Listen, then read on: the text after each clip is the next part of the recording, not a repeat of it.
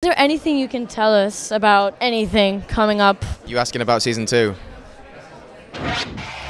Ya hemos acabado la primera temporada de la Casa del Dragón y tenemos el hype por las nubes. Por eso le hemos preguntado a Tom GLYNN-CARNEY, o sea, Aegon Targaryen, qué pasará en este futuro tan movido que nos esperan los 7 reinos. I cannot mutter a word, a single word. We don't know, we have not been given the scripts yet. We know the sort of general arc of where our characters go, but in terms of the actual content of season 2, we don't have any idea yet now.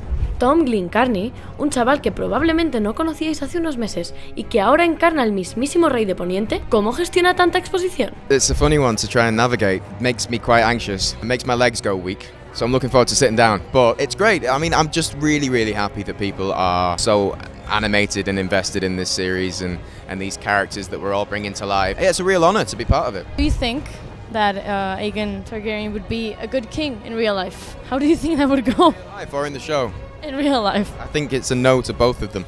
I don't think he will be. But I also think that he'll keep throwing curveballs. I think he's going to be someone to be very wary of. From an actor's point of view, it's a lot of fun. You know, we're just going to have a lot of fun with it, and let's just hope that he doesn't mess it up too much.